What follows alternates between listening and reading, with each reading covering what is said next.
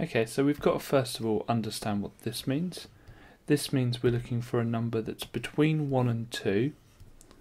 It can be equal to 1, but it can't be equal to 2, so it can be anything up to 1.99999. So let's start off with this group and find out how many we have. So we're looking for numbers between 1 and 2. So 1, 2, 3, 3 of those. Then we're looking for numbers between 2 and 3. 1, 2, 3, 4, 5. Then we're looking for numbers between 3 and 4. One of those.